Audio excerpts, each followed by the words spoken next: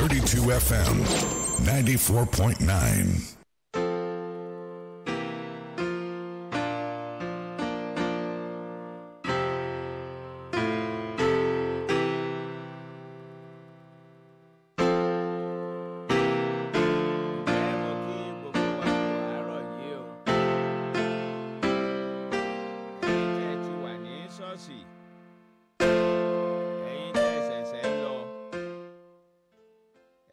Jẹ́ wípé ẹsẹ̀sẹ̀ ń jí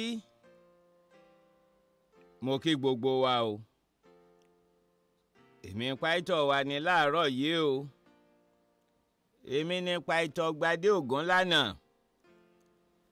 a dúpẹ́ torí pé Ọlọ́run Olódùmarè ṣeun àánú ẹ̀ dúró láéláé o àìbámọ̀ ẹ̀yin alákọ̀wé tẹ́ ẹ ṣe gáhùn ẹ lè rí mi wò lórí YouTube o ẹ̀yin tó jẹ́ pé ẹ jẹ́ alákọ̀wé tẹ́ ní YouTube Paito Wa ìwọ alẹ́lẹ́yìn ìwọ tó bá ti mọ̀ kọ̀ọ̀kan ọ́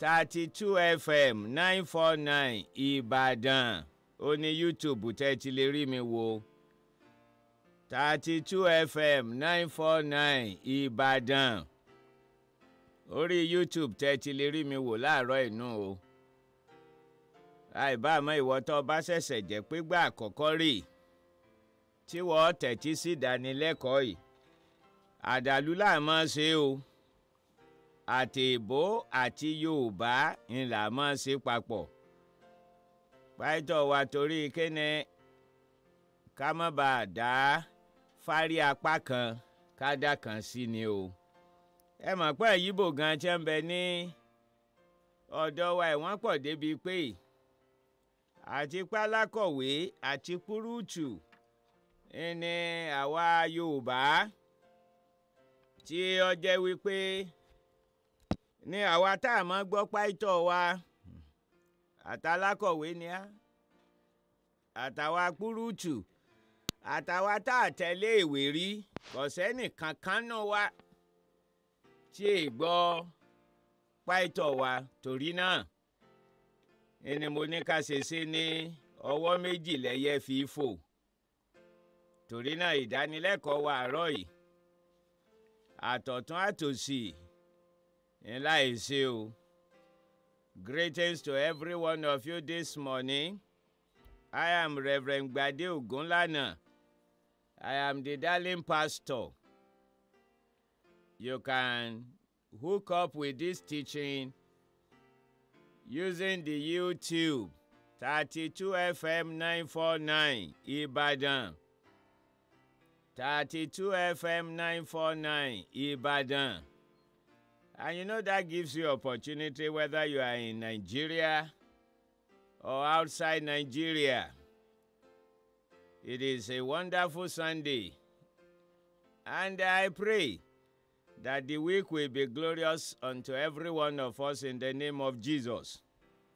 Ká tó bẹ̀rẹ̀ ìdánilẹ́kọ̀ọ́ wa láàárọ̀ yìí, ẹ jẹ́ n kí a fún ti epo yìí. Àwọn ìránṣẹ́ Ọlọ́run tí wọ́n máa wàásù ṣáájú mi ń bí báyìí. Nínú kọjọ́rọ̀ epo ni ò jẹ́ wọn ó lè débí láàárọ̀ yìí. Tẹ́ ẹ bá mọ̀ pé kémi gan tó débí báyìí, ikùn mọ́ ọ̀tún fẹ́ yọ sósì o. Ọpẹ́ ìpàdé tí mo ní lẹ́dẹ̀ lánàá. Ibi ìpàdé tí mo ní lẹ́dẹ̀ lánàá mo ti ra epo bọ̀ ńgbà tá à ń bọ̀ lọ́nà. Kì í mọ̀ ṣe iye wọ́n ń tà lámọ̀ rà á. Ọmọ lè sí i. Ọlọ́run ẹ má jẹ́ àsinmi àdúrà forílẹ̀-èdè wa yìí o. Ńgbà mọ̀ ń bọ̀ ní àárọ̀ yìí àfi bí ìpógun wọ̀lú. Gbogbo ta ọ́dá kánrin kése ni. Gbogbo àwọn ọlọ́kadà tí wọ́n tẹ̀ máa ń rìn fòì níwájú èèyàn. Sẹ́ẹ̀rí ń ṣe mọ̀kàn bọ̀ ẹ̀ta hóró wọn mo rí mo ní nǹkan yan. Ibi atẹ́gùn bá ti ń gbé kẹtẹpẹ ògì kó ń yẹ̀ fún ọya mọ́ kíyèsára lóko o. Atẹ́gùn eléèlé bọ́sọ lára ẹni ọ̀bá wọ̀ ọ́. Tí àwọn ọlọ́kadà fi dá yáwó lójú títì nǹkan yan nǹkan yan. torí kò sí bó ṣe lè wulẹ̀ ó le tó wọ́n sára rí wọ́ ni sá ṣùgbọ́n eléyìí ọkà gbogbo èèyàn mọ́lé o ọkọ̀ lọ́kadà náà mọ́lé o adúpẹ́ lọ ọlọ́run aṣáyí mọ́ ọmọ ṣáwà ń bì mo ti ní kàkà kíkorò owó kọ́mọ̀dún bẹ̀ tápá titan rẹ̀ ní ọ̀yàrún bẹ̀ mo lẹ́yìn èèyàn tẹ́ ń dúró dè mí ẹ pọ̀ dandan mo gbọ́dọ̀ débì kódà bí ṣe pé wọ́n rìn wọ́n débì èmi mo sọ bẹ́ẹ̀ fún yín adúpẹ́ lọ ọlọ́run olódùmarè lágbára ọlọ́run òkùnkùn gbàkóso ní orílẹ̀-èdè wa yìí yóò rántí àwa mẹ̀kúnnù yóò ṣàánú wa Paito Wa torí ọ̀rọ̀ epo ìṣe ilé ẹ̀kọ́ bíbélì ó wà lónìí yóò wà o èmi torí nǹkan báyìí mọ́ ṣiṣẹ́ ọlọ́run o ilé ẹ̀kọ́ bíbélì ó wà láago 3 ṣaago 5 o ẹ̀yin tẹ́ ẹjọ́ mọ iléèwé ẹ wá o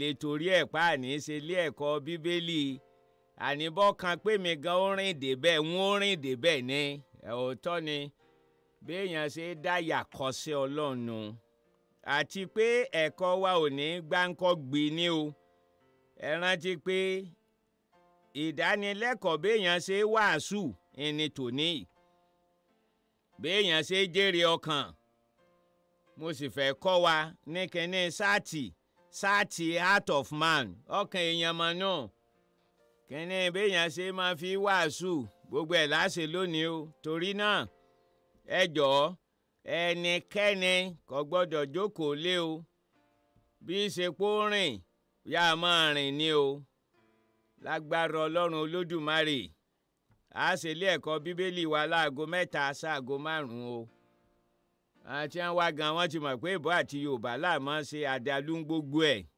tọ́ra láwọn ọmọléèwé náà tí wọn ò gbọ́ yorùbá ẹ̀kọ́ tòní ṣe pàtàkì o mọ̀ jẹ́ képo ó di ọlọ́ ńgbọ̀ ọba tí ọba ìdíjọ́ mẹ́jọ lágbára ọlọ́run àti rí epo ẹ̀sàmọ́jẹ́ àsinmi àdúrà lẹ́ẹ̀kan sí èmi Paito Wa náà ni o èmi ni Paito GBADE OGUNLANA Paito Wa ilé ẹ̀kọ́ bíbélì tẹ́ sọ yìí níbo ni ìwọ tó ọba tí ìmọ̀ bẹ́ẹ̀ ó ti fẹ́ẹ̀ jù ó ti fẹ́ẹ̀ jù èní ńlá ní gbàyàn wọlé mọ́ ṣùgbọ́n ó lé lóore ọ̀fẹ́ àti wá lónìí ṣùgbọ́n lẹ́yìn ètò níyì àní gbàyàn mọ́ ǹjẹ́ ẹ mọ̀ pé 213 péré ìmọ̀ làwọn tí wọ́n ti wá báyìí 213 èyí nípa àti pọ̀ gan-an àti pọ̀ gbọ̀ngàn tá à ń lò ti kún lẹ́yìn ètò níyì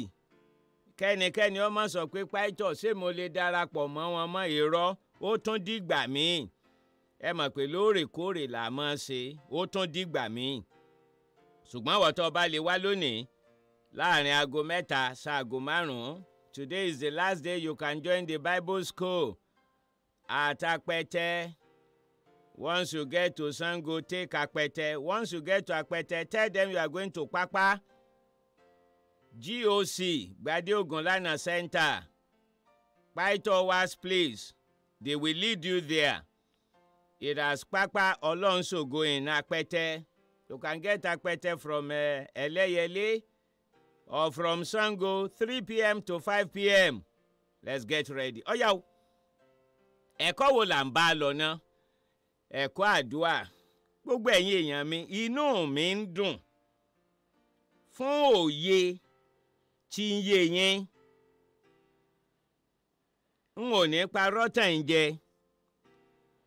Àwọn tí múnú mi dùn pọ̀. Ọ̀kan nù rẹ̀ tó mú inú mi dùn ó ní pé sẹ́ẹ̀rí níjẹ̀jọ ẹ̀rí pàdúà nípa ìṣọ̀kan ni mo kọ́ a gbogbo ẹ̀yin tẹ́ wà nílé láàárọ̀ yìí tẹ́ ń gbọ́ mi mo bá yín yọ̀ nítorí ẹ̀kọ́ tá a kọ́ láàárọ̀ yìí yọ mọ̀ràn lọ dáadáa o. If you are listening to me this morning, I'm sure this kind of teaching might be slightly different. You probably have not heard it like this before, but follow me very well. I want to show you one of the reasons why believers, maybe generally black people, we don't increase in knowledge. I want to teach us why. Now listen to this. Last Sunday, I taught you people on prayer of agreement, and we agreed. I can testify to you that many people have sent text of answer to me. I am glad, because you are beginning to understand. Ìjẹ́jọ́ sẹ́mọ̀ pé mo ní kájọ fìmọ̀ ṣọ̀kan lórí owó. Ọ̀pọ̀lọpọ̀ èèyàn kọ tẹ́sì sí mi pé ń rí owó. Àìbá àmọ́ ìwọ náà tó bá jẹ́ pé o rí. Bóyá o ti sọ nọ́mbà mi nù, jẹ́ ń fún ọ nọ́mbà mi báyìí. Ẹ̀rí àdúrà tá a gbà ń jẹjọ, àdúrà ṣọ̀kan ńlẹ́ ọkọ̀ o. 070 34 189 189. Torí àwọn kan wọ́n gbàgbé, bẹ́ẹ̀ Ọlọ́run dáhùn àdúrà wọn. Mo fẹ́ ọkọ̀ tẹ́sí o. Mo wá fẹ́ ṣàlàyé ẹ̀yin tẹ́ ẹ̀ rí dáhùn, kí n lọ́ fà tẹ́ ẹ lè mọ́ fi rí dáhùn. Ǹjẹ́ ẹ mọ̀ pé bí mo ṣe ń débí tòtòǹtòtò láàárọ̀ yìí, bí mo ṣe ń dórí afẹ́fẹ́, ilẹ̀ nìkan tún kọ tẹ́sì sí mi. Èèbò lọ́kọ̀ wọn kà.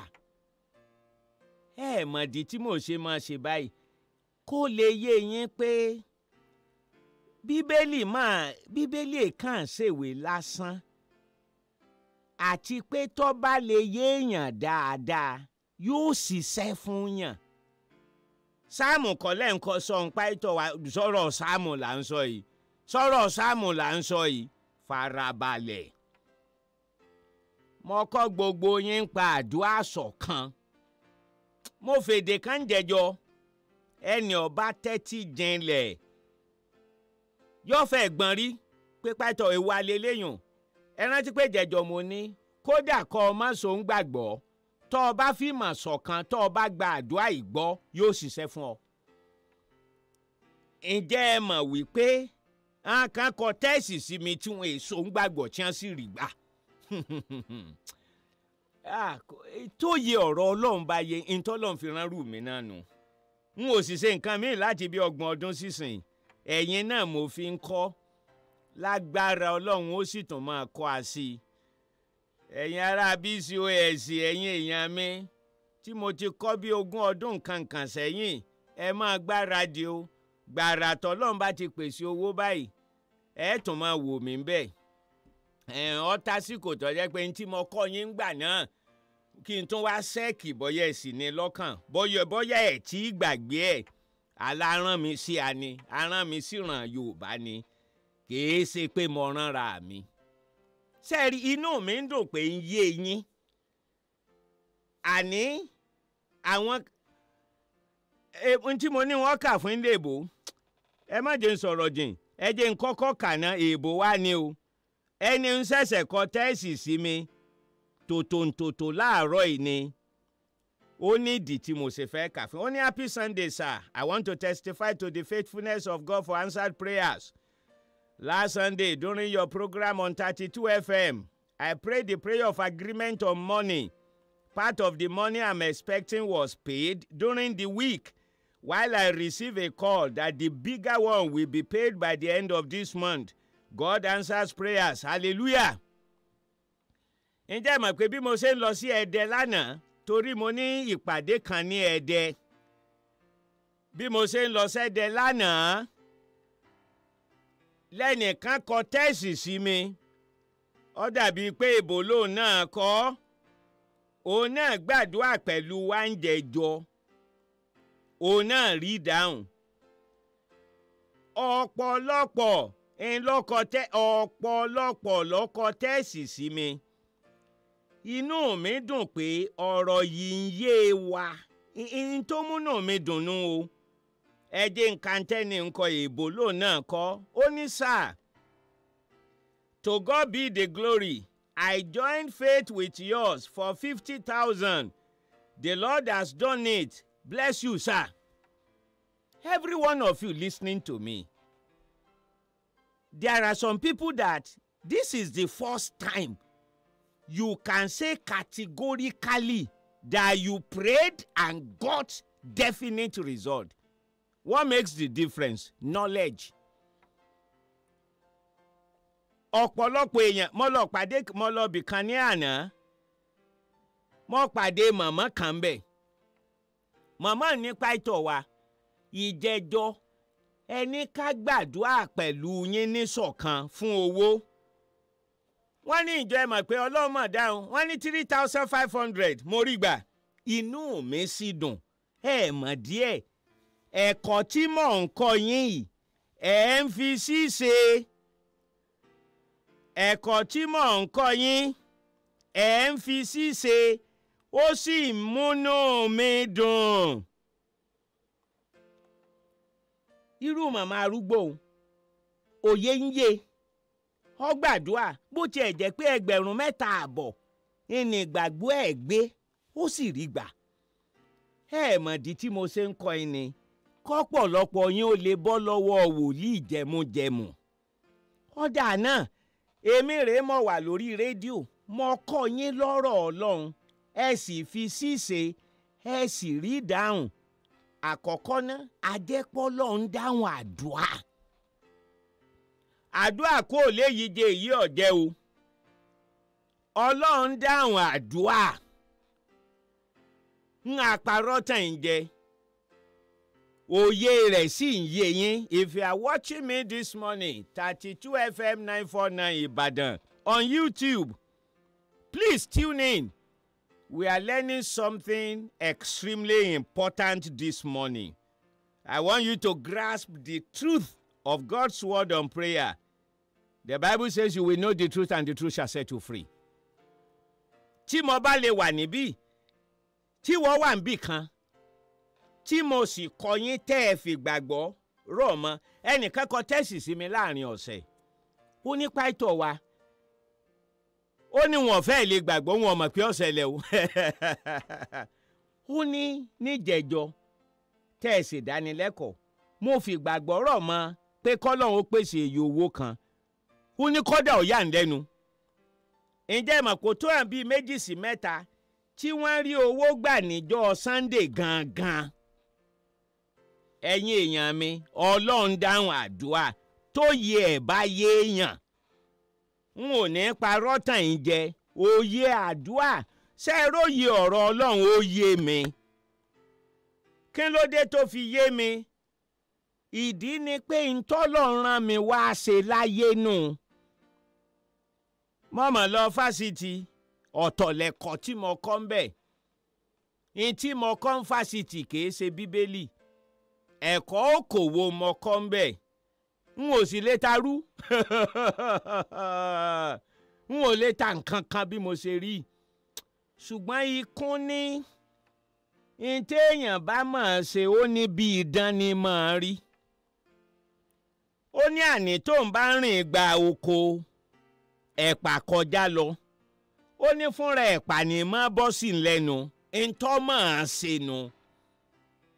Ntọ́ máa ṣe nu. Sẹ́rí ẹ̀kọ́ ọ̀rọ̀ Ọlọ́run ó yé ń dáadáa. Gbogbo yín ẹ tẹ́tí sí mi dáadáa. Mo lè kọ́ yín bẹ́ẹ̀ sì máa rí dáǹsádùá. Ṣé mọ̀ pé eléyìí ṣe pé ẹja ṣiṣẹ́ kan fún yín. Iṣẹ́ wo ń Paito ṣe fún yín kì í sọ̀rọ̀ ọ̀sẹ́. Òye ni o. Òye ni o. Kí n mọ kọ́ à ń jẹjọ́. Mo ní téèyàn méjì bá fẹ́ gbàdúrà ṣọ̀kan. Ó kéré tán èèyàn méjì ọ̀pọ̀ tán èèyàn 3 ni. Mo ṣàlàyé ìdí tó jẹ́ pé wọn ò fi ju 2 sí 3 lọ. Kennedy ọ̀hún Paito Wa torí bá a bá pọ̀ ju 2 3 lọ àti fi mọ̀ ṣọ̀kan ó nira. Ọlọ́run ṣe gbé kalẹ̀ tó jẹ́ pàdúrà ṣọ̀kan láàrin èèyàn méjì ó kéré tán ọ̀pọ̀ tán èèyàn 3 ni. Ẹ mọ̀ pé ni mo fi ṣàkàwé fún wa pé tá a bá ní àjọsọ pé kí n lájẹ lọ́sàn-án yìí. Tá a bá pọ̀ ju 3 lọ yóò pẹ́ pẹ́ pẹ́ pẹ́ pẹ́ yóò pẹ́ pẹ́ pẹ́ pẹ́ pẹ́ ká tó lè fìmọ̀ ṣọ̀kan. Ṣùgbọ́n láàrin èèyàn 2 3 a lè tètè fìmọ̀ ṣọ̀kan. Ìdí nù. Gbogbo ẹ̀yin tẹ́ ń gbọ́ mi kí n mọ̀ sọ pé gbèsè àkọ́kọ́ tẹ́ ẹ bá jọ fẹ́ fìmọ̀ ṣọ̀kan mọ̀lẹ́ kọ́kọ́ ṣàlàyé ń tẹ́ ẹ fẹ́ gbàdúrà lé lórí kí gbogbo yín ó lè mọ̀ pé ó dáa o ń tá a fẹ́ fìmọ̀ ṣọ̀kan lé lórí rẹ̀. When you gather together to pray the prayer of agreement, you will explain so that everyone will be on the same page. Everyone will be on the same page. That is why discussion is important. Ẹ rí i pé tí mo ṣe ń jẹjọ ni pé mo ṣàlàyé fún yín pa ọ̀rọ̀ owó. Kí ló dé tí mo ṣe ní ká fìmọ̀ ṣọ̀kan lórí owó? Ǹjẹ́ ẹ mọ̀ pé bí mo ṣe ń sọ fún yín báyìí tẹ́sì sì ń wọlé àti àti rí dáhùn 070-34-189-189 ẹ̀yin tá a fìmọ̀ ṣọ̀kan lé nítorí owó ń jẹjọ tẹ́ ẹ rí ẹ̀kọ́ tẹ́sì ẹ̀rí sí mi ìwọ tó bá ti rí gbà. Ẹ̀yin èèyàn mi àdúrà ń gbà ṣé ẹ mọ̀ pé àlọ́ orí òkè ẹ̀kọ́ nù o ò nílò àti kú òǹlé rẹ kó o tó rí dáhùn. Ọ̀pọ̀lọpọ̀ yín tẹ́ ẹ fìmọ̀ ṣọ̀kan fún mi ń jẹjọ tẹ́ ẹ rí dáhùn kìí ṣe ṣọ́ọ̀ṣì lẹ́wà ẹ nílò àti wà ń ṣọ́ọ̀ṣì kọ́lọ́hún ó tó dáhùn àdúrà yín. Ọ̀pọ̀ yín ẹ̀ sì nù gbélé ẹ nílò àti wà nù gbélé kẹ́ ẹ tó rí dáhùn. Ǹjẹ́ mo ṣiṣẹ́ ọṣẹ fẹ́ nìkan kan èmi tó tiẹ̀ jẹ́ pórí rédíò mọ́ wà n ò ṣiṣẹ́ ọṣẹ fẹ́ nìkan kan tí n bá lè wà níbí tí mo fìmọ̀ ṣọ̀kan pẹ̀lẹ́yìn tẹ́ ẹ wà ń bí ẹ wà n ò lè kàyé yín tán tọ́lọ́run sì dáhùn àdúrà a jẹ́ pé wọn náà lè fìmọ̀ ṣọ̀kan pẹ̀lú ọmọ rẹ tí ń bẹ ń lu ọba ẹ sì jọ rí dáhùn. Torí ìkíni ibi tí dáhùn ó ti wá inú ẹ̀mí ni ṣé ẹ wá rí nínú ẹ̀mí kò sí pé ẹnìkan wà níbì kan ẹnìkan ò sí ń bẹ̀ tó bá dọ̀rọ̀ inú ẹ̀mí kò sí pé bìkan lẹ́nìkan wà ẹnìkan wọn ò jọ wà papọ̀ kò sí ti ń jẹ́ bẹ́ẹ̀ nínú ẹ̀mí. Ìdí náà tó jẹ́ pé ẹ̀kọ́ tààrọ̀ ìmọ̀ fẹ́ fi yànnàná ìbéèrè àti dáhùn wa àjẹjọ ni. Ẹ wá wo bí a ń lọ rèé o gbogbo ẹ̀yin tẹ́ ẹ̀ bá tí ì rí dáhùn wọ́n ṣàlàyé n tó lè fà torí náà gbogbo yẹn ẹ tẹ́tí dáadáa ṣe é rẹ́kọ̀ọ́ àárọ̀ yìí ayé ń lọ à ń tọ̀. Mo rántí ibi mo ti bẹ̀rẹ̀ iṣẹ́ Paito a ti ṣe àwọn iṣẹ́ Paito kan gbà tá a wà níléèwé girama ṣé léèwé girama Lágelú mọ́ lọ. Ṣùgbọ́n kí n tiẹ̀ tó di Paito níléèwé mo ti ń ṣe Paito ń ta Lágúgù ibi fellowship wa lecture là mọ́ pé ńgbà náà àkọ́kọ́ bẹ̀rẹ̀ níbi ICC Agúgù ká tó wá bọ́ sí Islamic Primary School Sowini Evangelical Crusade Ministry ibẹ̀ mo ti kọ́kọ́ bẹ̀rẹ̀ ṣe Paito. Ṣùgbọ́n ńgbà jáde ní fásitì oko kan mo ti bẹ̀rẹ̀ ṣe Paito lẹ́yìn ìgbà jáde tán èfò àmọ̀rò ni à ń pè bẹ̀ Kogi ló wà. Sẹ́rí bí ibi mo ti bẹ̀rẹ̀ ṣe Paito ọ̀hún lóko ọ̀hún. Mo rántí wípé ọjọ́ kan wà àwọn tí wọ́n jẹ́ ọmọ àjọ mi nígbà tí n tó àsìkò díẹ̀díẹ̀ fún mi láti kú òun bẹ́ẹ̀.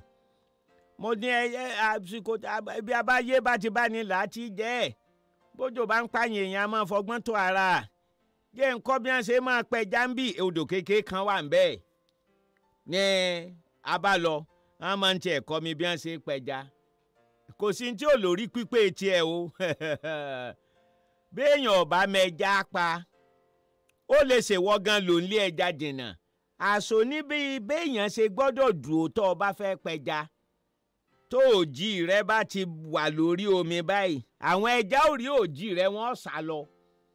Èmi ọmọ ní akọ mi ṣé ẹ wá rí tá a bá ju ìwọ̀ sínú odò báyìí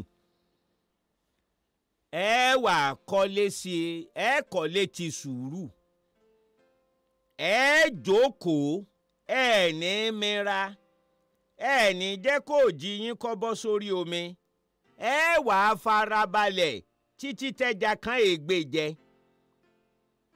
ìgbà míì mọ́ wà ẹ mọ̀ fẹ́ dúró wákàtí kan kẹja ó tó lè gbé jẹ tẹ́ja bá bẹ̀rẹ̀ sí fẹnu kùn báyìí tó o bá sáré gbọ̀n ìwọ̀ rẹ yóò sọ́lẹ̀ ní yóò bá họ yóò sọ́lẹ̀ ní yóò bá họ ṣùgbọ́n tó o bá farabalẹ̀ tó o di ó gbé jẹ àkàwé tí mo ṣeun ó ní ẹ̀yin tá a jọ gbàdúrà ń jẹjọ tẹ́ ẹ̀ tí ì rí dáhùn nǹkan méjì lẹ lè ṣe àkọ́kọ́ ná nígbà ń bá kọ́ yín dáadáa ẹ lè rí ibi tẹ́ ẹ ti ṣàṣìṣe kẹ́ ẹ ní Paito Wa mo ti rí bí mo ti ṣàṣìṣe tí ọ̀jẹ̀ ń rí dáhùn torí náà wọ́n ṣe àtúnṣe màá adjust ìwọ mi ò ní mú kó ní odò ìfìmọ̀ṣọ̀kan tá a ṣe ń jẹjọ ń ò ní yí padà ń á yí padà ó di dandan tí n bá rí gbà gbogbo ẹ̀yin tẹ́ wà nílé ẹ jọ̀ọ́ ẹ gbọ́dọ̀ gbàgbé tí mo fẹ́ sọ fún yín láéláé ẹ jọ̀ọ́ ẹ mọ́ gbàgbé láéláé sẹ́ẹ̀rí kò nira fọ́lọ́run láti dáhùn àdúrà ntí èjẹ́ káwa ó ń gbàgbọ́ ká lóye ni pé gbàrà tá a bá ti kojú ìṣòro kékeré kan á ti ṣẹ́rí padà gbogbo ẹ̀yin tó yeye tá a jọ fìmọ̀ ṣọ̀kan jẹjọ tẹ́ ẹ̀ tí ì rí dáhùn ẹ má ti dá àdúrà nù ẹ gbọ́dọ̀ rí dáhùn ẹ wá jókòó dáadáa ibi ń bá ti ń kọ́ yín ẹ rí bí ẹ ti ṣàṣìṣe kẹ́ẹ̀sì àjọsí ọ̀tán ṣé ẹ rí ìtẹ́ ẹ̀ fi gbàgbọ́ ìwọ̀n ìgbàgbọ́ yín gbé ń jẹjọ ẹ má ti jùlẹ̀ o sì lè rí dáhùn sí i.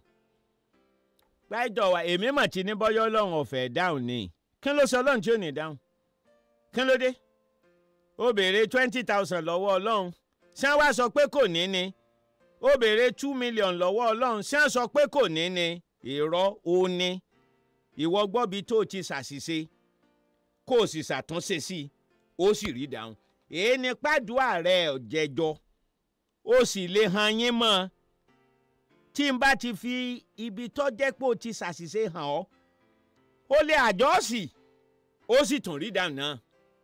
If you are listening to me and we pray prayer of agreement last week, for those of you that want to watch me on YouTube, 32 FM 949 Ibadan. 32 FM 949 Ibadan. You can catch me there live now. Listen to this. If last week we pray prayer of agreement and you have not received answer, number one, don't give up. Don't start thinking, maybe God doesn't want to answer. No.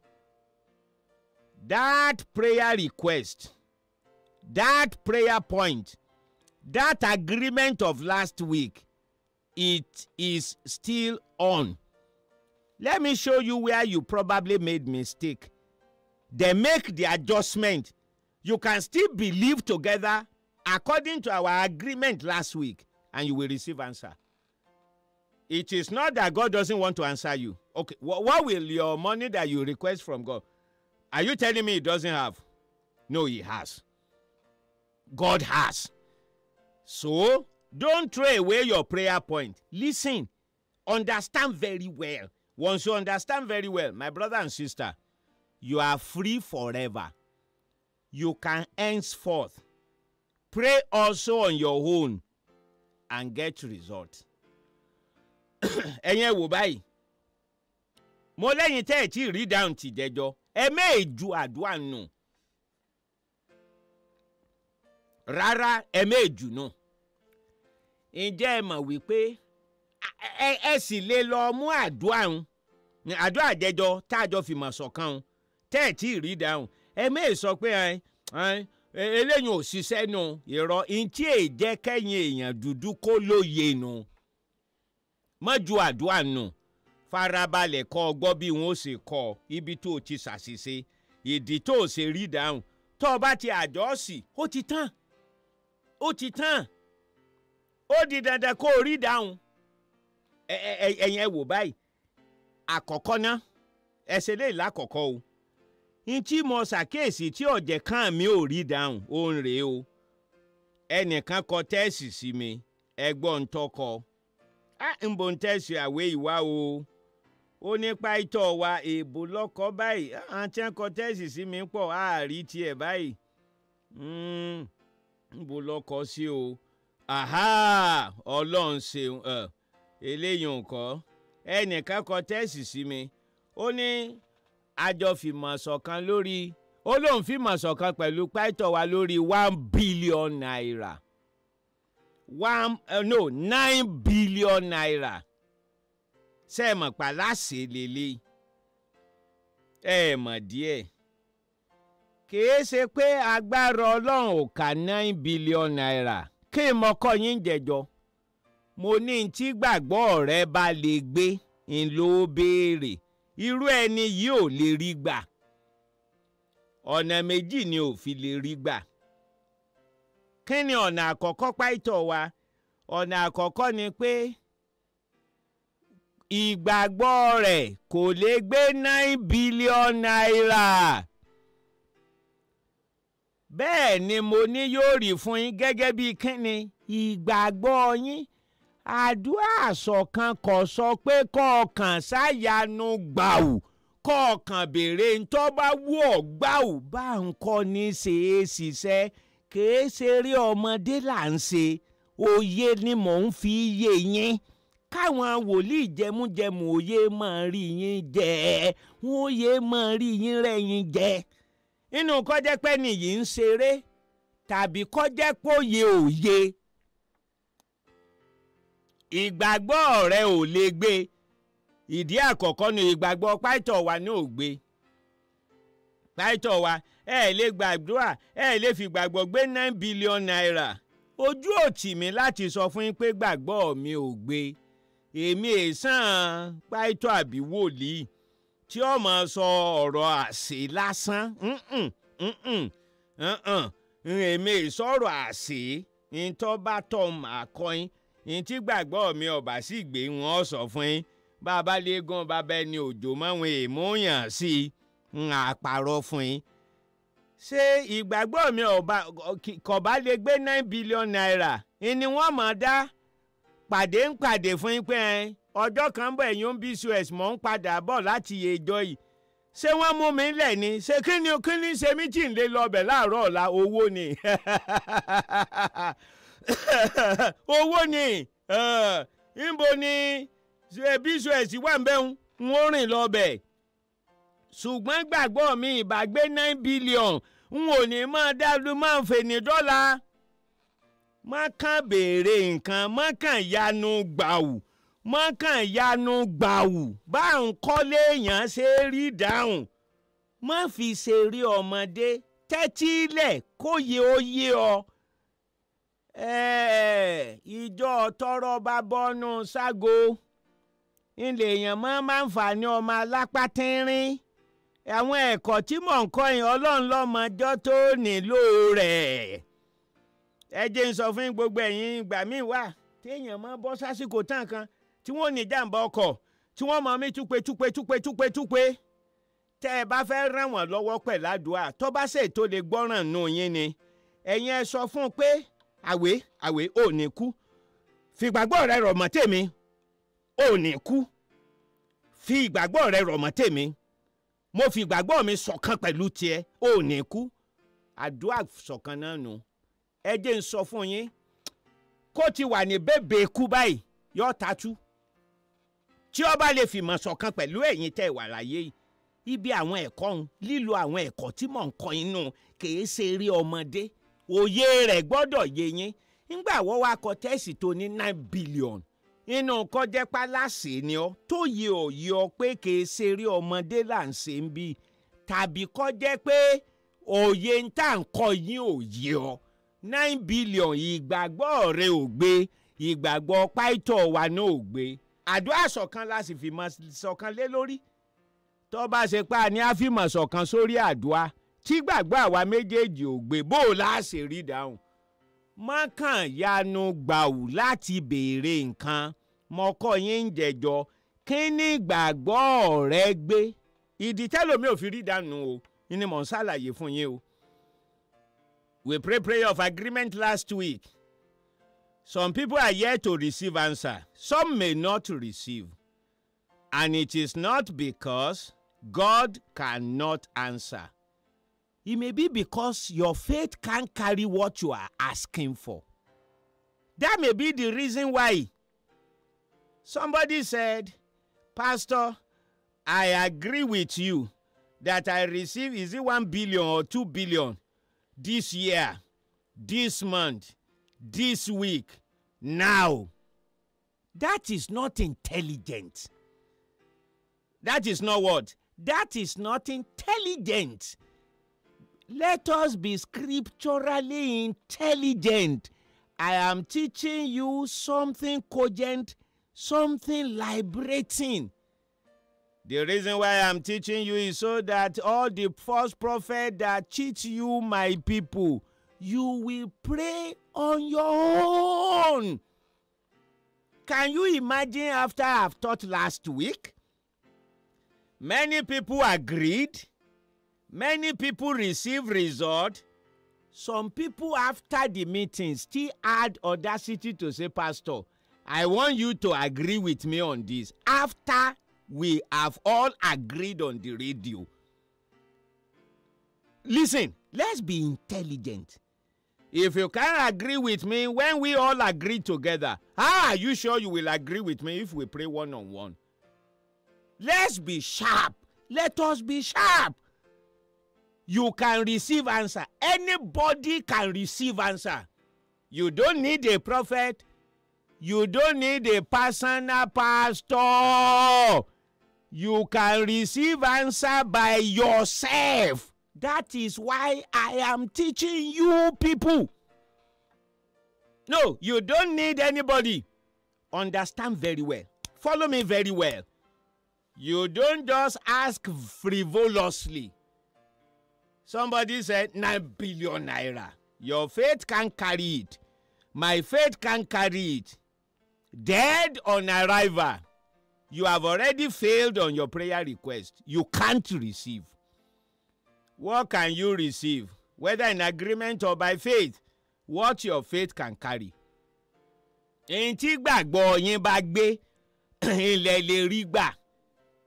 Kí ló dé tí mo ṣe sọ àpèjúwe màmá tí mo ní mo pàdé ní Agúgù lánàá ní ọ̀rẹ́ méjì lánàá. Ìdí tí mo fi ṣàkàwé ni pé 300 àti 50 àti 500 náírà 3,500. Ẹni ó fi ìní gbàgbọ́ ẹ̀ gbé ó sì rí gbà. Eléyìí ò sàn ju kó wá sọ pé Ọlọ́run fún mi ní 50. Ńgbọ́ jẹ́ pé gbàgbọ́ rẹ̀ ò gbéyùn. Ǹjẹ́ ẹ mọ̀ pé ń tó gba Ọlọ́run gbọ́ fún 3,500 tó rí gbà? Ó sàn jẹ́ ń tó ní 9 billion tí ò rí gbà lọ. Ẹ mọ́ kàn mọ́ yanu. Àdúrà èé ṣe màjíìkì. Ìrọ́kè sálùpàyídà. Ṣùgbọ́n tẹ́ ẹ bá tẹ̀lé bí mo ṣe ń kọ́ yín, kò sẹ́nikẹ́ni nínú yín tí ò lè rí dáhùn. Ẹni tí ó bá parọ́, ìní ọ̀lẹ̀ lẹ́rìí òun bẹ̀ lọ́rùn. Ẹ wọ̀pọ̀ ọgbà tí mò ń máa kọ́ yín tá gbàdúrà lórí ìwòsàn. Ṣé àti gbọ́ dáadáa ká fọ́jú ríran? Ṣá àti gbọ́ ká di tí ó kọ́ gbọ́ràn? Mélòó la tí ń yarọ tí ń rìn? Tí ń rìn lónìí. Ṣé ẹ ti gbẹ́ni tí gẹ̀gẹ̀ pòórá? Kí ni ìyanu tá àti rí ìdírè? Ṣé ẹ rí tẹ́ ẹ bá farabalẹ̀, tẹ́ ẹ bá tẹ́tí sí tí mò ń kọ́ yín? Èmi mo sọ fún yín aràn mi sí yín ni. Ṣé ẹ rí tó yẹ ẹ bá kílẹ̀ àsìyín dáadáa? Ẹ rí i pé àti rí dáhùn sádùá ò nira kankan. Kò nílò ẹ mọ̀ wá wòlíì káàkiri. Ẹ jọ̀ọ́ ẹ tẹ́tí kẹ́ ẹ gbọ́ mi. Tẹ́ ẹ bá tẹ́tí kẹ́ ẹ gbọ́ mi dáadáa. Ìwọ náà lè rí dáhùn. Òye ni òye ọ́. Òye kan mo fàyọ o. Ẹ̀yin tẹ́ ẹ̀ tí rí dáhùn. Inú kọ́ jẹ́ pé ń tẹ́ ẹ béèrè ìgbàgbọ́ yín ò gbé. Tí ìgbàgbọ́ rẹ ò bá ti gbé, o ò lè rí dáhùn. Torí ìgbàgbọ́ ń lọ dàbí ọwọ́ tá a fi fa nǹkan láti inú ẹ̀mí wá sínú ara. Ṣé ẹ mọ̀ pé tí n bá fẹ́ fún ní nǹkan ní ìsìn tí n bá ní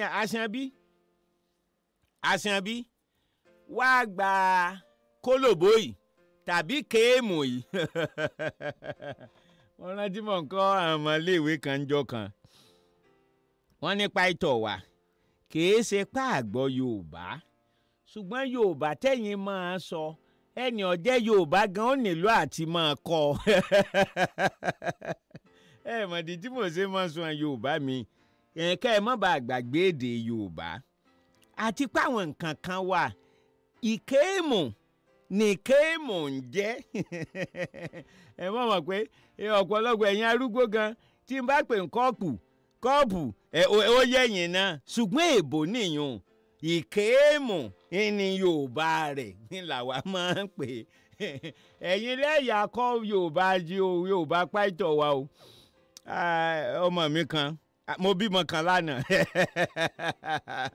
mo sì ti sọ fún un náà mo ní tí n bá ti dórí afẹ́fẹ́ kò sí bí n ò ṣe ní sọ fún ọ. Kíní ìwé onítàn Yorùbá tí mo kọ Ìmọ̀lùkùtù pẹ́bẹ́ mo fi ránṣẹ́ sí bí ṣe ń lọ sí tó ń tirafu pé kọ́ máa gbọ́ lọ́nà. Ó ní Paito Wa Yorùbá rè. Mo ní Yorùbá náà ni ṣé bí Yorùbá ń wọ náà. Àdàmọ̀dí Yorùbá ni lóde òní ọ̀dà náà. Ọ̀yá o ṣe é rí i tí èèyàn bá tí ń bá fẹ́ fún Àṣànbí ní omi ṣe é mọ̀ pé tí ń bá fi kéèmù bu omi nù apẹ inú kòkò tí ayé ń lọ à ń tọ̀ kó tó dayé fírígì kí ni jẹ́ fírígì ẹ bá ti gbé kòkò sẹ́yìn ilẹ̀kùn báyìí tí ẹ bá fi ìgbín sí ẹ̀yìn kọ̀rọ̀ rẹ̀ báyìí ìgbín ń dàgbà lọ omi rẹ̀ ó tutù bí omi inú fírígì ni ẹ bá fi kéèmù bù báyìí Àṣànbí omi rèé Àṣànbí omi rèé. Ṣé ẹ rí i ọwọ́ l'Àṣànbí ò fi gba ìkéèmù lọ́ọ̀ mi. Ṣé ẹ rọ́wọ́ nípa tara ìní ègbà ṣé ẹ rí ní tí ọwọ́ jẹ́ nípa tara ó ní ìgbàgbọ́ jẹ́ nípa tẹ̀mí. Ohun tí ọwọ́ jẹ́ nípa tara ó ní ìgbàgbọ́ jẹ́ nípa tẹ̀mí. Ìdí náà tó jẹ́ wípé tó o bá béèrè nǹkan lọ́wọ́ Ọlọ́run ntọ́ kọ́kọ́ wò ni pé ǹjẹ́ gbàgbọ́ mi gbé ǹjẹ́ gbàgbọ́ mi gbé tí gbàgbọ́ rẹ ọ̀bá ti gbé o ò lè rí dáhùn. Ìdínú ẹ̀yin tẹ́ ẹ kàn béèrè nǹkan sákálá ìdí tẹ́ ẹ sì rí gbanu. Paito Wa ti ní àfimọ̀ ṣọ̀kan pẹ̀lú òun ó ní ká béèrè lórí owó. Gbogbo ẹ̀yin tí mo tẹ́ ń gbọ́ mi kì í mọ̀ ṣe Ìbàdàn nìkan mọ̀mọ́ ti kún à mọ̀kún à l'Ógbómọ̀ṣọ́ mọ̀kún à l'Ékòó mọ̀kún à l'Abẹ́òkúta mọ̀kún à l'Adó Èkìtì mọ̀kún à ní Iléṣà mọ̀kún à ní Ìlọrin. Gbogbo bí mo ti kọ́ àwọn tó yé gbogbo bẹ̀ pátápátá wọn ti ń kẹ̀rì sí mi torí ìkànnì ó ń ṣiṣẹ́ ní tí mo kọ́ yín òótọ́ nẹ̀ farabalẹ̀ ẹ̀yin tẹ́ ẹ̀ rí dáhùn. Ìdí àkọ́kọ́ ni pé bóyá ẹ kàn béèrè nǹkan lásán tí gbàgbọ́ yín ó gbé. Ìwọ tí gbàgbọ́ rẹ ò gbé ju 10,000 lọ tó ní 100,000 mo fi gbàgbọ́ rọ̀ mọ́ Paito Wa o tí a rò pé tó o bá fi ó kọ Paito Wa sí i ó di dandan kọ́ lọ́n dáhùn. Irọ́ o ó kọ lásán ní Paito Wa o ó kọ Jésù nìkan lọ́lọ́run bẹ̀rù. Mọ̀rẹ́ nìkan jọ kan wọ́n pè mí wá sí ìpàdé lọ́ba ń ṣèjẹ́rìí Ọlọ́run ṣèyanu fún un. Mo dúpẹ́ lọ Ọlọ́run fọlọ́run orí òkè yìí mo ní àwẹ̀ orí òkè ká wà. Mo dúpẹ́ lọ Ọlọ́run fún Ọlọ́run Paito Wa lọ́jọ́kọ̀ Ọlọ́run Paito Wa kọ́ Ọlọ́run Paito Wa ní ó kọ Jésù nìkan lọ́lọ́run bọ̀wọ̀ fún. Mo á dúpẹ́ fọlọ́run orí òkè wọn àgbẹ̀ngbà tá a wà ń pẹ́ tẹ́lẹ̀ tó ló dúpẹ́ fọlọ́run orí òkè orí òkè ikọ̀ lọ́jọ́kọ̀ ọwọ́ là fi gba nǹkan pa tara, ìgbàgbọ́ là fi gba nǹkan pa tẹ̀mí. Ìdí kan tẹ́lòmínú yín ò sì rí gbanu ẹsẹ̀ lẹ́yìn ò lè ní o. Paito Wa èmi béèrè n tí mo béèrè ìgbàgbọ́ mi sì lè gbé yẹ ẹ̀ n ò sì rí gbà náà. Ẹlẹ́kejì rèé, ó lè jẹ́ pé àṣìṣe tí o ṣe ó ní pé o fi gbèdéke ọjọ́ kan. Eléyìí ẹ farabalẹ̀ kí ó lè yé yín dáadáa. Ẹ jẹ́ n sáré sọ léèbó ń wà tú fún yín Yorùbá. Every one of you listen. Another reason why some of you might not have received is this. You ask God, you agree with me concerning money, and thank God, God answers prayers, but you didn't receive. The reason why you didn't receive might be because we fix 8 days. You remember I said, ask God for what you will receive within the next 1 week, before next Sunday. Please, I pray that God will increase the spiritual intelligence of every one of you. Listen to this. When you fix a time to receive answer, it constrains faith. Time can constrain faith. What I mean by that is this. You may be able to believe God for 50,000, but you may not be able to believe Him in 8 days. Once you say, God, provide 50,000 in the next 1 week, that time that you have allotted will have constrained your faith. Truly, your faith may be able to produce 50,000, but can it produce it in 8 days? It's a different thing. So some of you didn't receive, not because your faith cannot carry what you ask, but the time constraint is what defeated your answer. Do you understand? Let me say it like this. There is nobody listening to me that cannot believe God for 100,000 naira. Pastor, I cannot believe God for 100,000 naira. Wait for me. Wait for the statement. There is none of us that cannot believe God for 100,000 naira in 50 years. That is, if they give you 50 years to believe, will your faith not have increased to 100,000? Who knows? In 50 years' time, only God knows whether 100,000 will be able to buy bread. The way things are going in Nigeria. So you see that if we give 50 years' time, you can believe almost for anything. But the shorter the time, the more it constrains your faith. This is one of the reasons why many of you don't get results. Why? You need something to be done between now and the end of the month. The month will end tomorrow. Your faith may be able to do that thing, but can your faith do it within 24 hours? It's a different thing. Time constrains faith. That is why many of you, some of you did not receive. Your faith can get the money, but the time frame was too short for your faith. Do you understand? Intasole ebore o. Mo ní ìdí kejì tí àmì inú wo fi rí dáhùn rè. Ìdí kejì tá a ṣe rí dáhùn rè o. Lóòótọ́, àwa kan béèrè ntí gbàgbọ́ wa lè gbé. Ṣé mọ̀ pé mo ní ìdí àkọ́kọ́ ni pé ìgbàgbọ́ ẹlòmíì ò lè gbé ní tó béèrè fún. Ìdí àkọ́kọ́ nù. Ṣùgbọ́n àwa kan wà. Ìgbàgbọ́ wa ń tá a béèrè fún. Ìgbàgbọ́ wa lè gbé. Ṣùgbọ́n ṣé mọ̀ pé mo fàsìkò sí. Mo ní kó o béèrè kó o fi ìgbàgbọ́ rọ̀ mọ́ àdúrà Paito Wa, kó o béèrè iye kan tó o lè rí gbà láàrin ìsìn àtijọ́ mẹ́jọ. Ṣé ẹ rí jọ́ mẹ́jọ tí mo fi sí un? Lọ́pọ̀lọpọ̀ ọgbà a máa fún ìgbàgbọ́ lọ́rùn. Kọ̀mọ̀sẹ́nì kankan nù yín tí ń gbọ́ mi tí ò lè gba Ọlọ́run gbọ́. Kọ́lọ́run ó béèrè kó pèsè 1,000 lọ́nà 100. Èló leléyàn Paito Wa 1,000 ìmọ̀lẹ́lẹ́yàn ìgbàgbọ́ rẹ lè gbé.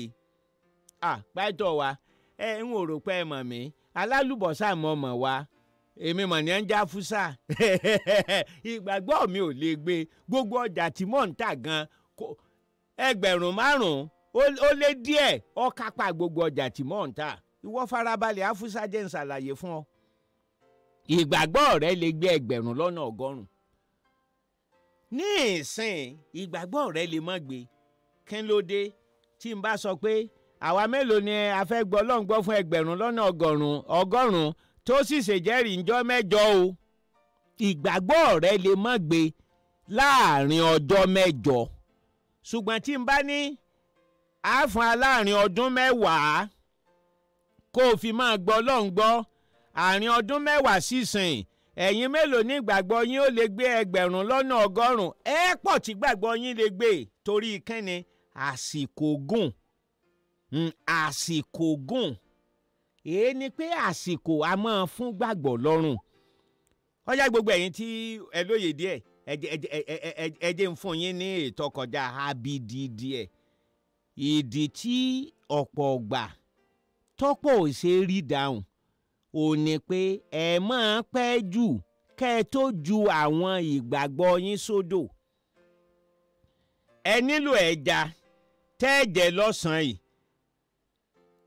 aago 11 àárọ̀ lẹ wá ṣẹ̀ṣẹ̀ ju àwọn sódò àsìkò lè ti súnmọ́ gbà tẹ́ nílò ẹja jù tọ́jẹ́ páwọn yín ò ní lè gbé ní tí máa ṣẹlẹ̀ lọ́pọ̀ gbànú ìwọ tó ọmọ pọ̀ sanwó ilé rẹ̀ níparí oṣù ọwọ́ àdóde 20 oṣù kó o tó ju ìwọ̀n gbàgbọ́ rẹ̀ ta ọ wà bẹ̀rẹ̀ lọ́sàn-án lóru mo gbàgbọ́ k'Ọlọ́run ó pèsè lórúkọ Jésù ti Násárẹ́tì bíbélì tirẹ̀ ń tó bá sọ fókè pé kó sídìí kọ́bọ́ nù kan tí ó bá ti ṣiyèméjì lọ́kàn rẹ̀ yóò rí gbà mo sọ bẹ́ẹ̀ n ó rówó oṣù san dóná àsìkò lè ti kéré jù kí gbàgbọ́ rẹ̀ ó tó lè ṣiṣẹ́ báwọn àsìkò lè ti kéré jù ìdí náà àmọ́ màmá fi kọ́ alẹ́ kọ́ ni o nígbà mo ní n tó lè rí gbà láàrin ijọ́ 7 ẹ mọ̀ pé wọ́n wà kọ́ yín lónìí wípé ní tí ọ̀jẹ̀ kẹlòmíì yín ó rí gbà kìí ṣe pé gbàgbọ́ yín ò gbéye tẹ́ ẹ béèrè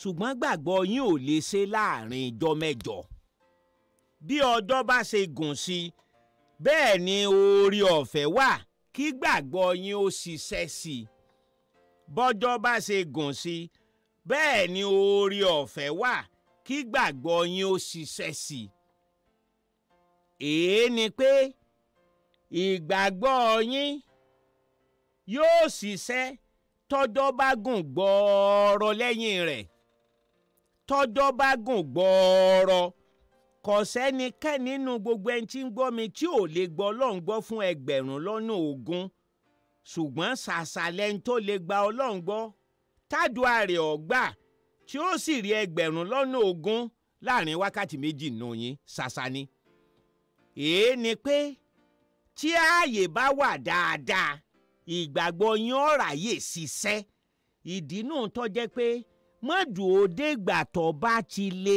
tán kó o tó bẹ̀rẹ̀ sí ló gbàgbọ́ rẹ mọ́dù òde ìgbà ọba le tán ẹ jẹ́ ń fi eléyàn kọ́ anìkànnìkan ṣé ẹ rí ngbà míì wà ẹ̀yin ẹ wo ọ̀rọ̀ kí ni a ti pè kófíìdì nkankan ọ̀pọ̀lọpọ̀ yín ẹ̀ tí máa jọ wọ̀nyìn láàtán kẹ́ ẹ tó bẹ̀rẹ̀ sí ló gbàgbọ́ yín má dúró de àìsàn kó o tó máa lò gbàgbọ́ rẹ fún ìmúláradá ìgbà míì àti fẹ́ máa jù kẹ́ ẹ tó bẹ̀rẹ̀ sí a máa sọ pé mo gbàgbọ́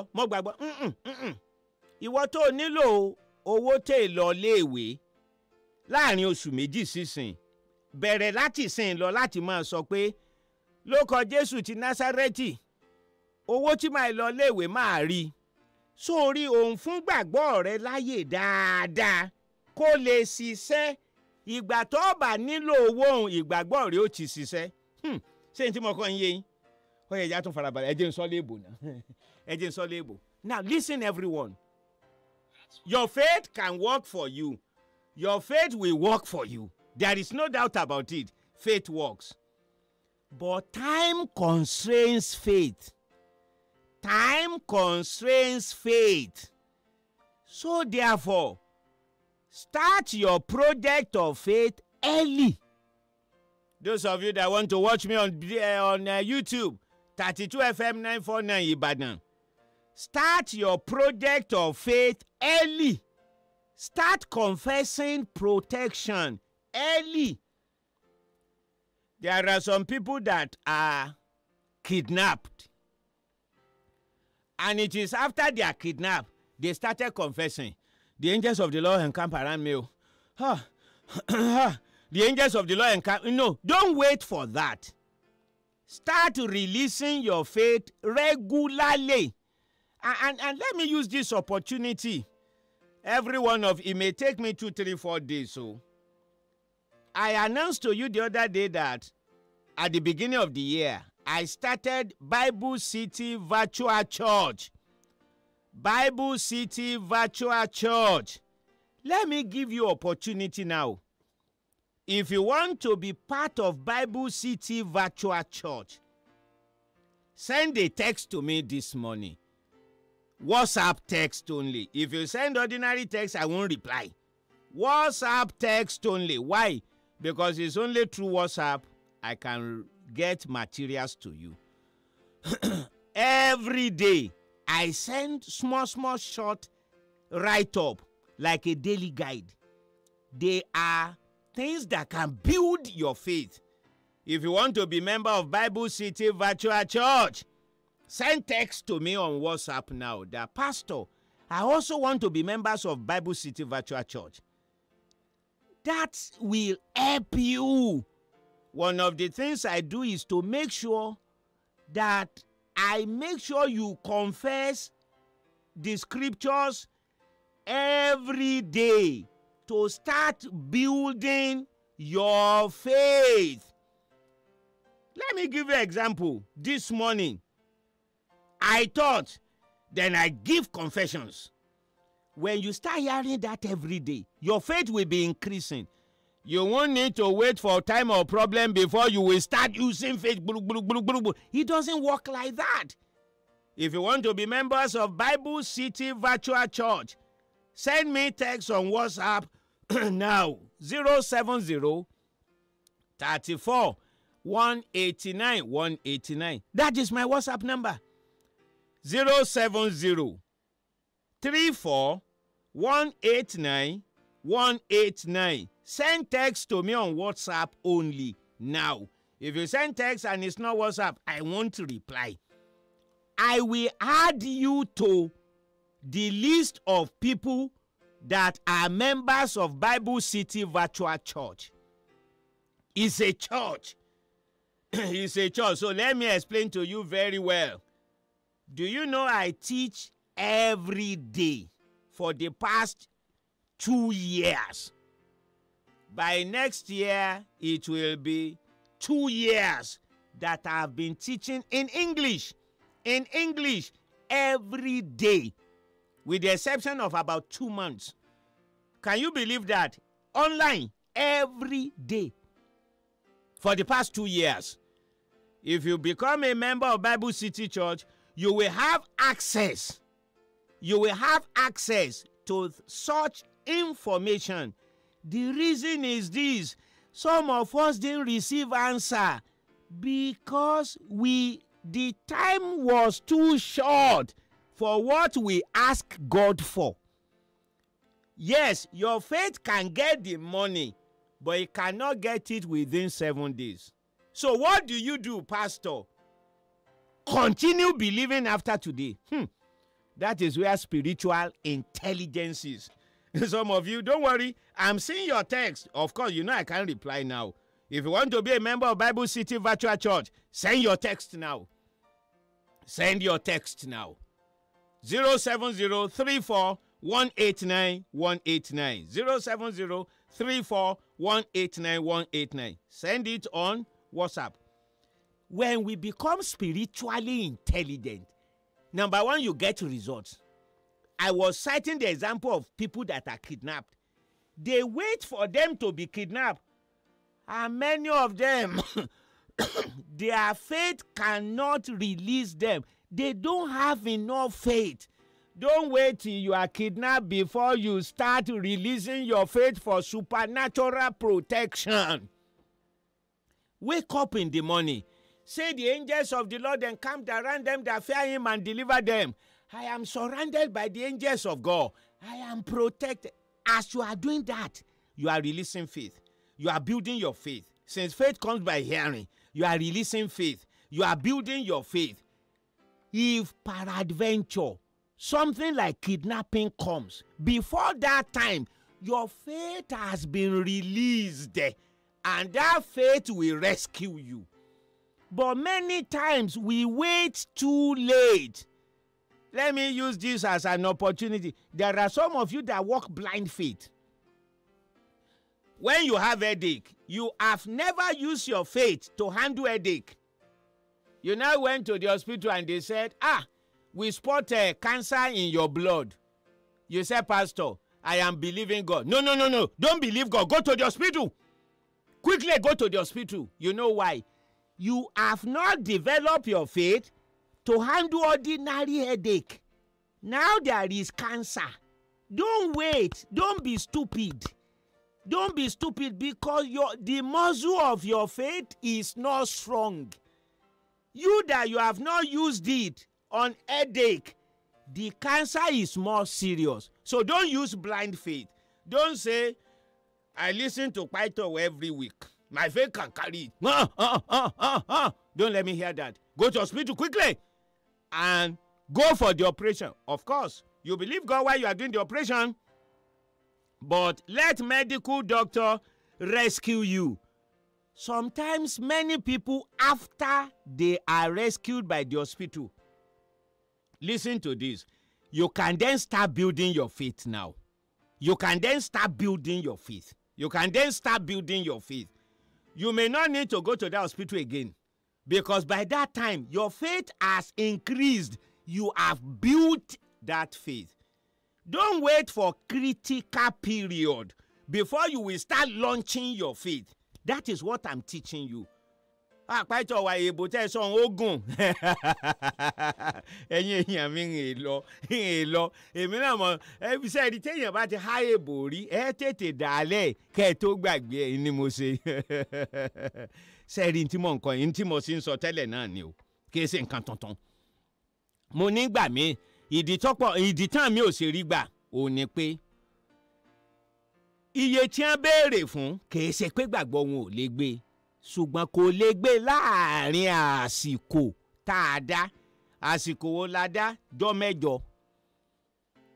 Ìgbàgbọ́ rẹ lè gbé lóòótọ́, ṣùgbọ́n àsìkò kéré.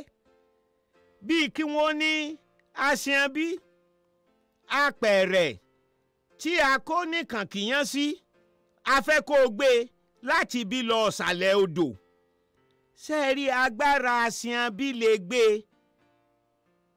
ṣùgbọ́n tá a bá wá fi gègé lé pé a fẹ́ kó o gbé lọ láàrin ìṣẹ́jú mẹ́ta, agbára rẹ̀ lè má lè gbé láti bí désàlẹ̀ odò láàrin ìṣẹ́jú mẹ́ta. Ó lè nílò ìṣẹ́jú mẹ́ẹ̀ẹ́dógún ó tó lè ṣe.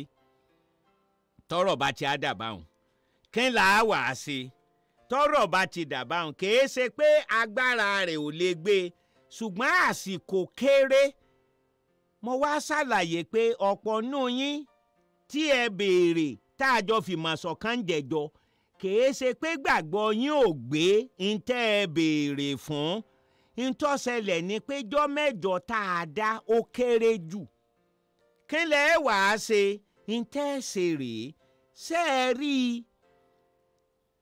Àwọn tẹ́ ẹ ti jù òdò, ìfìmọ̀ṣọ̀kan tẹ́ ẹ ti fìmọ̀ṣọ̀kan pẹ̀lú Paito Wa, ẹ mọ́ gbàgbé ẹ̀.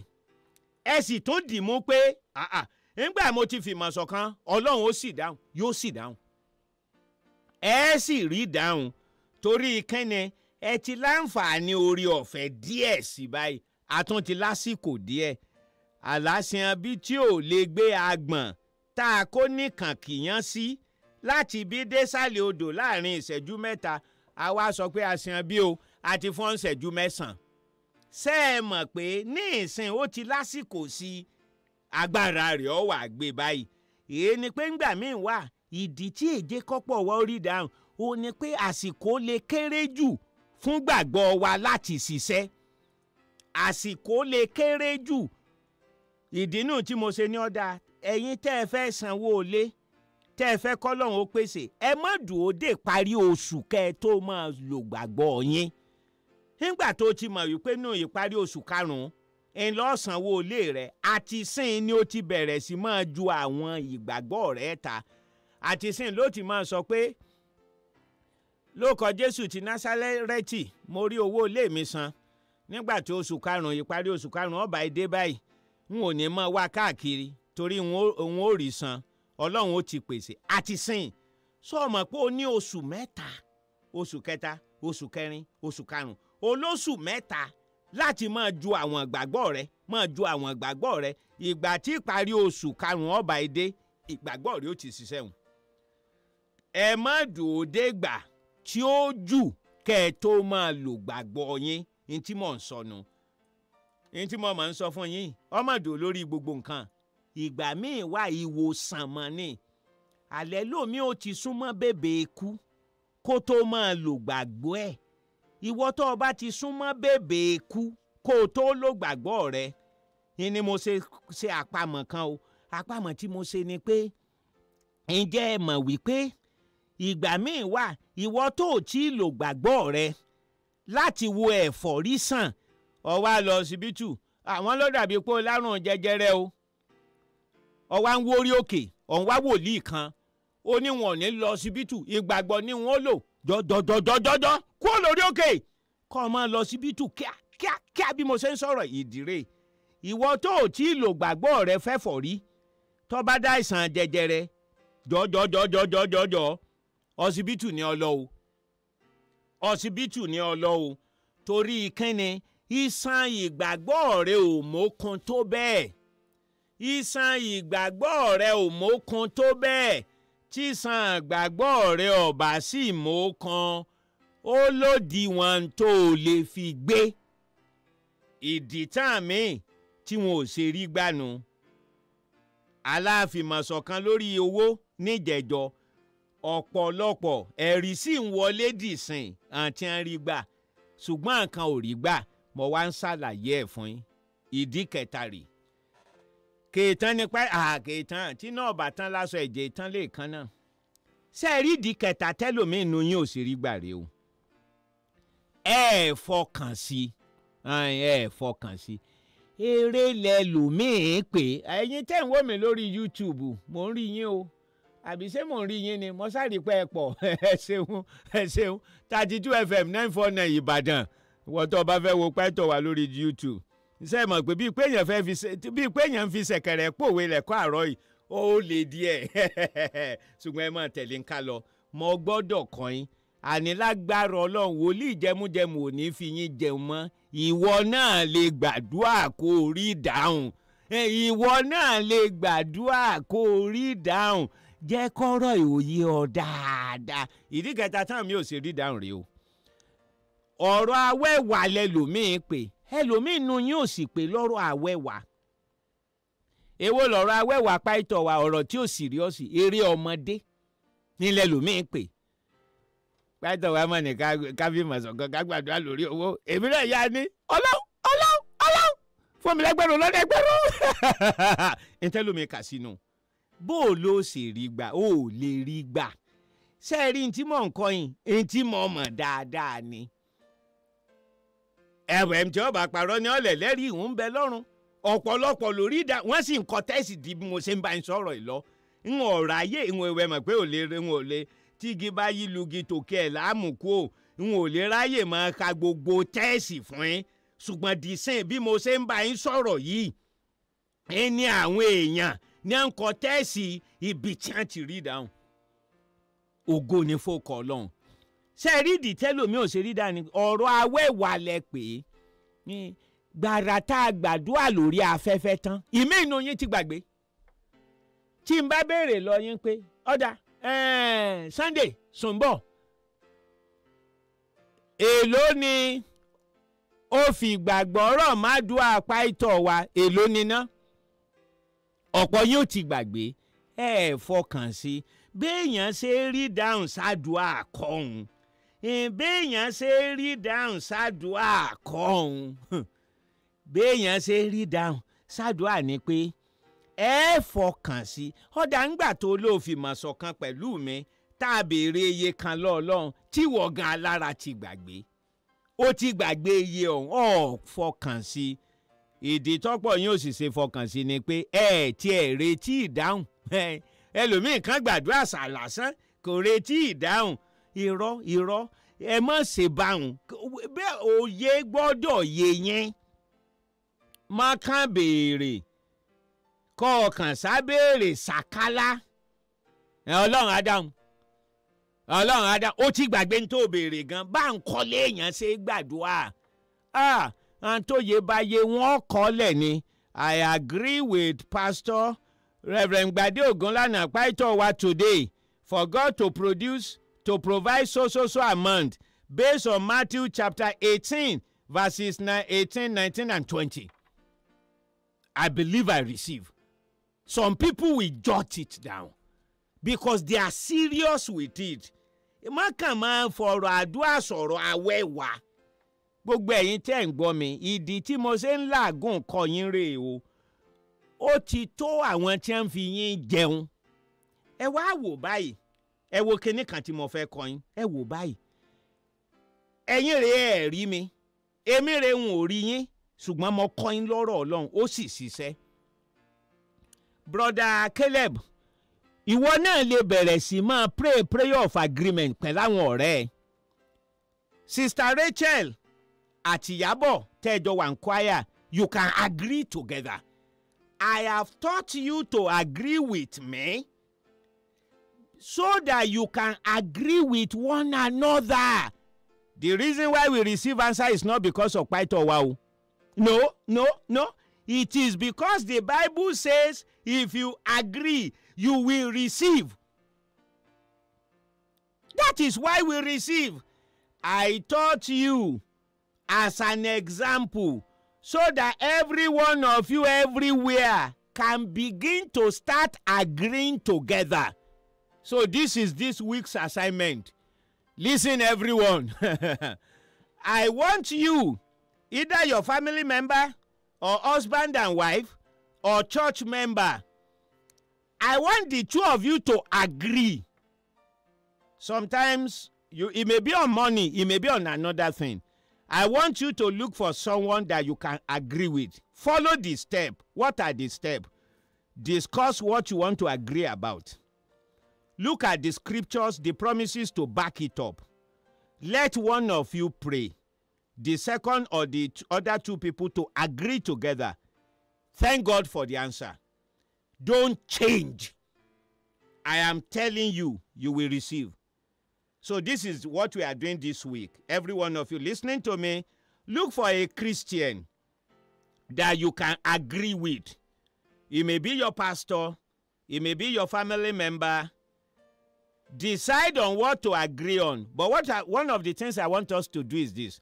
I want you to agree for what you can receive within 1 week. Do you understand that? That may mean that you may bring down your request. Let's say you can believe God for 100,000, but it will take you more than 1 week. You can now say, okay, let's believe God for 15,000. I think my faith can produce that within 1 week. Now, I am not going to agree with any of you today. Agree with one another. It will work for you. I'm teaching you. I know it works. I have taught you the principle. The reason why God answered is not because of Paito Wa. Paito Wa is like any ordinary person. Ṣé rí ìdí tọ́lọ́run ṣe dáhùn kì í ṣe torí Paito Wa o. Èèyàn ẹlẹ́ran ara lásán Paito Wa. Bẹ́ẹ̀ ni wọ́n sọ lókù kan lọ́nà ọ̀rẹ́ méjì lánàá mọ́ lọ́bẹ̀.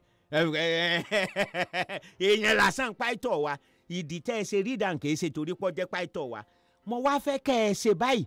Ẹ wá wẹ ẹni tẹ́yìn náà lè jọ fìgbàgbọ́. Sọmọ, ó lè sọkọ ẹ, ó lè ṣèyàwó ẹ, ó lè sọmọ ẹ, ó lè ṣàbúrò ẹ, ó lè ṣẹ̀gbọ́n ẹ, ó lè ṣẹ̀ǹtẹ́ ẹjọ́ wà ní choir, ó lè ṣẹ̀ǹtẹ́ ẹjọ́ wà ní evangelism team, ó lè ṣẹ̀ǹtẹ́ ẹjọ́ wà ní ẹgbẹ́ Emmanuel. Wá Mama Sade, ẹ gbọ́ ẹ̀kọ́ tí Paito Wa gbà èmi náà mọ̀ gbọ́ ọ̀dà náà mo fẹ́ kọ́ lóun ó pèsè ẹja ṣe ná ṣe bí Paito Wa ti kọ́ a mo fẹ́ kọ́ lóun ó pèsè 2,500 kó tó dijọ́ mẹ́jọ ṣe mọ̀ pé owó aya bíṣọ́ọ̀bù tí ń láàdà owó aya bíṣọ́ọ̀bù tí ń láàdà ń rí Paito Wa ti láàlẹ́ béèrè kárí gbà ẹsẹ̀ wo wọ́n lò ná Mátíù orí 18 lọ́wọ́ gbogbo yẹn ẹ̀kọ́ lẹ́yìn tẹ́ ẹ̀ mọ̀ bíbélì kankan tẹ́ ẹ̀ lè lò ẹ̀yin tẹ́ ẹ̀ mọ̀ bíbélì kankan tẹ́ ẹ̀ lè lò ẹ̀kọ́ lẹ̀ ìwé Mátíù orí 18 bẹ̀rẹ̀ láti ẹsẹ̀ 18 dẹ́sẹ̀ 20 kẹ́ ẹ fi ti àdúrà ńlẹ́yìn ṣe mọ̀ pé ó kéré téèyàn méjì ọ̀pọ̀ téèyàn mélòó mo pè ọ̀pọ̀ téèyàn 3 sẹ́ẹ̀rí tẹ́ bá ti wájọ péjọpọ̀ báwọn ẹ̀yin ẹ wá fìmọ̀ ṣọ̀kan lórí owó ẹgbẹ́ aya bíṣọ́ọ̀bù ẹ mọ̀ pé nìkan nù yín ni ó gbàdúrà ẹ̀yin yòókù ọ̀kan fi gbàgbọ́ rọ̀ mọ́ ni pé kọ́lọ́hún ó pèsè láàrin èní síjọ́ mẹ́jọ sẹ́ẹ̀rí ń gbọ́ bá dijọ́ mẹ́jọ láàrin ọ̀sẹ̀ tẹ́ ẹ bá ti fìmọ̀ ṣọ̀kan pẹ̀lẹ́ nìkan tẹ́ ẹ bá ti rí dáhùn ẹ wá kọ tẹ́sì sí mi 070 34 189 189 òní nọ́mbà mi ẹ jọ fìmọ̀ ṣọ̀kan láàrin ara yín ó lè ṣèyàwó àtọkọ ó lè ṣẹ̀gbọ́n àtàbúrò ó lè sọ̀rẹ́ ó lè soníjà ọlọ́jà àtòǹbàrà rẹ̀ ẹ jọ gbàdúrà kẹ́ ẹ fìmọ̀ ṣọ̀kan ntẹ́ ẹ lè rí gbà láàrin ijọ́ mẹ́jọ tọ́jẹ́ pé láàrin ìsìn síjọ́ mẹ́jọ tẹ́ ẹ bá ti gbàdúrà ntẹ́ ẹ bá ti rí dáhùn ẹ̀kọ́ tẹ́sì ránṣẹ́ sí mi. mo ti sọ fún yín pé ẹ̀kọ́ tí mò ń kọ́ yín lórí àdúrà lọ́tẹ̀ yìí ọ̀tọ̀ lọ́nà tí mo fi ń gbé gbà mo fẹ́ kọ́ yín tí gbogbo yín ó fi mọ bí wọ́n ṣe gbàdúrà ni. gbogbo àdúrà tí n bá ti kọ́ yín ńlá mọ̀ fi ṣíṣe gbogbo àdúrà tí n bá ti kọ́ yín ńlá mọ̀ fi ṣíṣe lágbára Ọlọ́run Olódùmarè. For those of you that have listened to me, listen. This is what we are going to do. Have as assignment for this week. Number 1, I'm not going to pray or agree with any of you. The reason why we receive answer is not because of me. Oh, Paito Wa is ordinary person. But you can agree with a friend. Friend and friend can agree. Brother and sister can agree. Brother and brother can agree. Members of the same choir members can agree. So look for a certain amount of money that you can receive within 1 week. Look for somebody to agree with. Don't forget what I taught you. Discuss what you want to agree on. Remember, minimum of 2, maximum of 3. Look for a scripture to back your prayer. If you don't know of any other, use the same Matthew chapter 18 from verse 18 to verse 20. Agree with someone on a certain amount of money that you can receive within 1 week. So that between now and next Sunday, you will send text to me of your testimony. I want every one of you to start doing that. I want you to learn the fine art of praying so that you will be praying intelligently. I don't want people to be cheating you. You don't need any prophet. I want you to be able to stand on your own so that henceforth, every one of you will be receiving answers to their prayers. Meanwhile, don't forget what I said. If you want to join Bible City Virtual Church, Bible City Virtual Church, send text to me now because I pastor Bible City Virtual Church. At the beginning of the year, I started Bible City Virtual Church. We have members everywhere. Everywhere. In every continent of the earth. Why, Pastor? Because I teach every day 1 hour. I teach every day 1 hour. Using your WhatsApp. It's in English. That is why I am not doing this advert in Yoruba. It's in English. So if you want to be member of that Bible City Virtual Church, send text to me now and say, Pastor, I want to join Bible City Virtual Church. It's a church, but it is not a physical church. We coordinate things. We have customs or ordinances. There are some things we do in the church, and I feed the members with God's word. Actually, very soon, we are going to start online crusade. The same result we get on radio. Cancer being healed, infirmities, madness being cured. We will be getting the same result. Why? It's the same God. I was teaching here one day, and somebody called from London, sent text from London. He was healed of migraine. The power of God does not have this. There is no distance problem. That is why if you want to join Bible City Virtual Church, send text to my number now, 07034189189. 07034189189. That is my number. Number one, you send it only on WhatsApp, because the only communication will be through WhatsApp. That's why if you send text, ordinary text, I won't reply and I can't add you. We communicate on WhatsApp. I teach every day. For the past 2 years, I've been teaching every day with the exception of 2 months, about 2 months. So, join us, Bible City Virtual Church. If you are interested in joining, 07034 189 189. 07034 189 189. If you are interested in joining Bible City Virtual Church. I think it has been a great day today. What do you think? You Bible school student, meet me at Akpete. By what time? 3 p.m. From 3 p.m. to 5 p.m. We are having our Bible school today. Today's lesson is very important. Don't let the scarcity of fuel disturb you. God will provide for you. Use your faith for God to provide for you so that you will meet me there. I want you to come for today's teaching. Today's class is very, very important. For those of you that wants to learn about evangelism, how to minister to the sick and co, you can join us today. But at the end of today, nobody can join again, but you can join today. Where is the place in Akpete? Once you get to Sango, take Akpete. Once you get to Akpete, tell them you are going to Paito Wa's place. They will direct you there. Most of the bike people, they know GOC. That is GBADE OGUNLANA Center. I'll be expecting you by 3 p.m. to 5 p.m. Once again, I'm your darling pastor, Paito Wa, Pastor GBADE OGUNLANA, 07034 189 189. Don't forget, you have to agree with somebody against next Sunday. Immediately you receive answer during the week, send text of your testimony to me. Very good student. Thank you, everybody. Bye-bye.